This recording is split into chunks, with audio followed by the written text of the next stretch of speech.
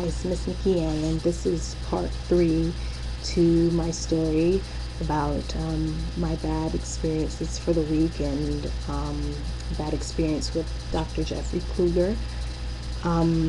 So upon I left the ER, that was Wednesday evening, and when I got home, my mom told me that Dr. Jeffrey Kluger's office had contacted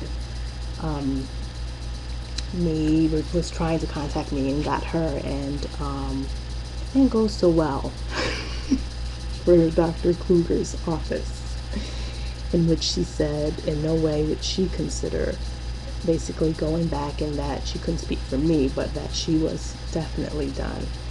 And so I have no plans on calling Dr. Jeffrey Kluger, cardiologist, pot specialist affiliated with Hartford Hospital, back.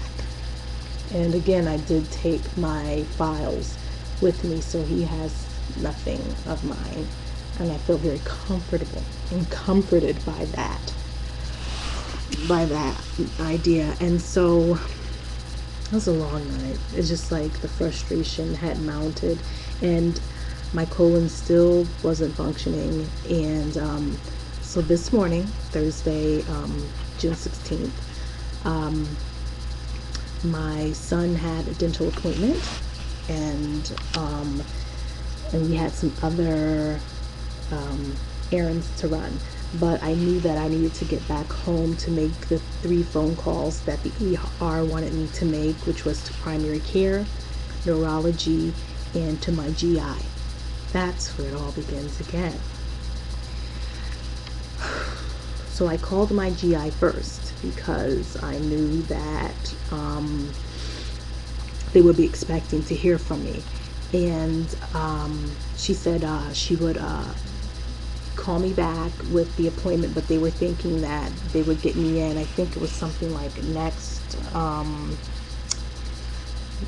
week on Wednesday, even though the ER said that I needed to see him within the next 1 to 2 days, but his schedule just didn't permit it. He wouldn't be in the office Friday and Monday, and so, but that was fine with me, 1 o'clock for next Wednesday. And I said to her, I'm leaving my primary care, and if I could get a referral for that, that would be great. And also, it was that. So wait. So that was it. Okay. Hung up the phone, moved on to calling neurology, which is at the same hospital. The lady's like, "You're looking for whom?" And I give her the name that was given to me on my paperwork, or my exiting paperwork from the ER. And they're like, "I don't know why ER keeps giving patients that number, that name. That person no longer works here." I don't know. It doesn't really matter to me. No, I just want to make this appointment because the ER told me to call your office to book this appointment within the next 1 to 2 days. And she's like, "Well, okay, I'll have someone will be in contact with you between today and tomorrow." I'm like, okay. And things started to occur to me slowly. Like, I remember having a problem with that hospital getting into one of their to see one of their neurologists. They were putting me 6 months out or whatever, and in the end I got my neurologist, my first neurologist. Woohoo! Oh my gosh. I got him, and that didn't work out, and I wound up with my neurologist out in Boston, who specializes in dysautonomia. It's just not going well for me, guys. Okay. And $6,000 later, I will not be going back to her, plus all the expenses I incurred from traveling back and forth. And I have to stay overnight to go see her because I can't take the long ride. It sets off my tachycardia. So, needless to say, so I'm like, okay. I get the phone call back from my GI office, and so my GI is in. At the time, this morning when I left, I said, let me go by the pharmacy to get some enemas because I gotta get the stuff out of my colon, and that's how I usually get it out. Per my dysautonomia specialist in Boston and my GI, they like for me to use Miralax and Colase, Amitiza, which is a prescription, and then also enemas, usually 1 oil and then 2 salines. But there were no oils, so I got 4 salines. And so yeah, and so I did those. In the meantime, waiting, yes, I did those 4 enemas back to back. Barely anything came out, so I know it must be hardened and stuck in there. Okay, despite taking all that stuff, and so the lady called. She's like, hey Nikki, how's it going? I said, well, I just took 4 enemas. So that but this is great. I'm talking to the GI's office, so I'm like, this makes sense to have this conversation with them. And she's like, well, this is what we're going to need for you to do. We're going to need for you to call Dr. Neuro-ophthalmologist, and it's going to be best for you to get a referral from him for whom he thinks you should go to over in neurology, because Nikki, we don't want you just to get, a fellow or a student or something like that. And I was like, but Dr. Neuro-ophthalmologist is the one who told me to call Dr. GI, and so that's why I was there yesterday when I had the TIA. And she's like, well, this is going to be the best route, because she's like, he's a GI, and with this colonoscopies, endoscopies, but you need someone in internal medicine. I was like, she's like, you really, really need a good neurologist, and you need one now, because I've had so many TIAs recently. And I'm just like, again, I'm saying, but I came, what about my issue? Do I still have the appointment for next week? She's like, nope, he doesn't want to do anything until you've seen a neurologist. And I said to her, well, good thing I already have an appointment with him, and I do, for July 12th. She's like, okay, so that's good, and by then you have seen. But I was like, but what about the issue that Dr. Neuro-ophthalmologist wanted me to bring up about, the IV fluids that my rheumatologist is feeling funny about booking while she's on maternity leave. Nikki, again, that's like internal medicine. I just got off it. And she's a nice lady. I realized that I was trapped in medical hell, in need of health reform hell, and that saying nothing I would say was going to fix the fact that I just saw Dr. Neuro-ophthalmologist on Monday. He told me to go see Dr. GI, and I did. And then Dr. GI tells me to go see Dr. Neuro-ophthalmologist. So I just wanted to be sure I covered all bases, and I called Dr. Neuro-ophthalmologist assistant like I was told to do by the GI's nurse, and didn't get anyone. The front desk wasn't even picking up, and that's a busy office. I mean, there are a lot of people there. It's not as if there's one person. And so I left a message. Haven't heard back. It's 4 o'clock now. And so then I called my rheumatologist and my psychiatrist, who are the only 2 people who, throughout all of this time since 2008, the only 2 people who I get any results from. And I left a message with my psychiatrist, but then I know today's Thursday and she's really busy up until maybe like 4. She'll probably call me, and she'll call you 7 days a week. Okay, she is awesome.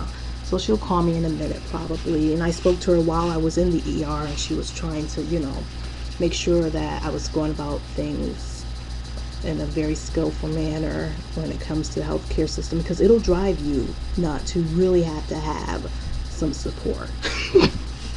And so, but I called my rheumatologist assistant. Rheumatologist was not in today. She said, and I gave her the whole rundown. She's like, but what happened with the specialist? I'm like, I gave her that story, gave her the ER story, told her about how fast they ran the IV fluids. She was like, but you have your appointment for tomorrow still. I'm like, yeah, but I'm thinking to myself, what after that?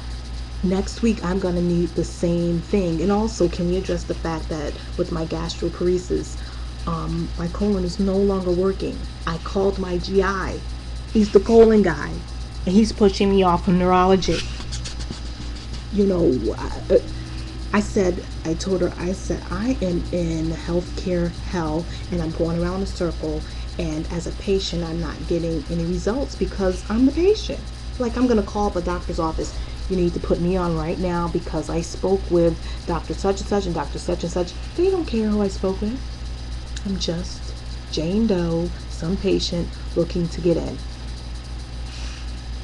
Because I did call neurology. They haven't called me back. And the enemas didn't work. And I told her that.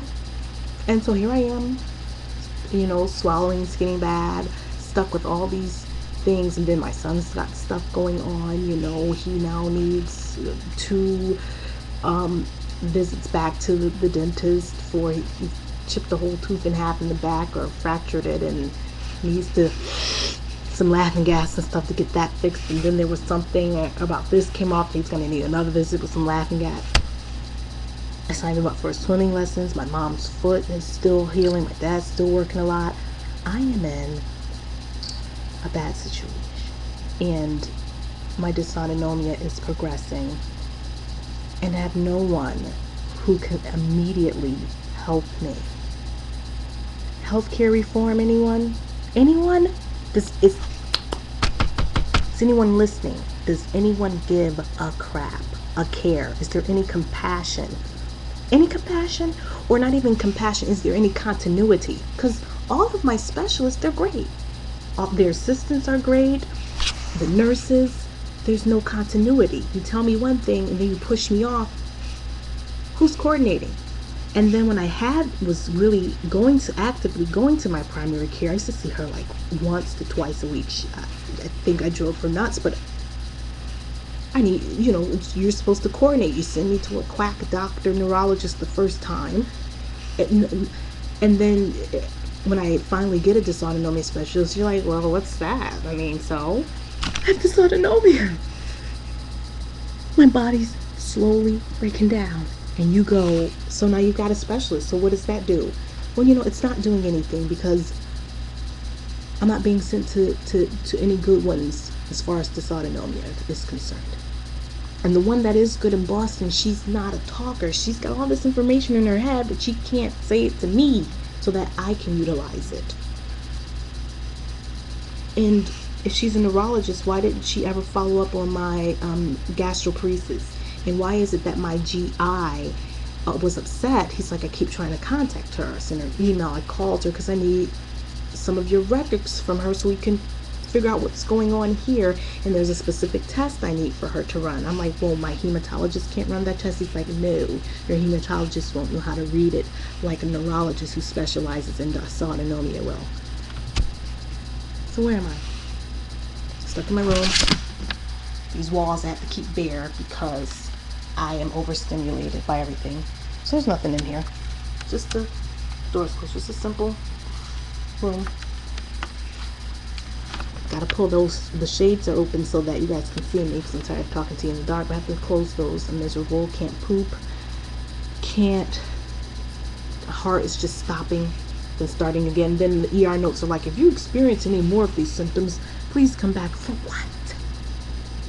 You have not helped me, and especially you, Dr. Jeffrey Kluger, cardiologist, specialist, affiliated with Hartford Hospital, 85 Seymour Avenue, Hartford, Connecticut, and also located in Blueback Square in West Hartford. No help cometh. My help cometh from the Lord. Always, and that's my reminder here. That's where it's always come from. Because people are just people. Doctor or not, people are just people. You better have some faith in something. If it ain't God, you better be praying to a rock. You're gonna need something to sustain you.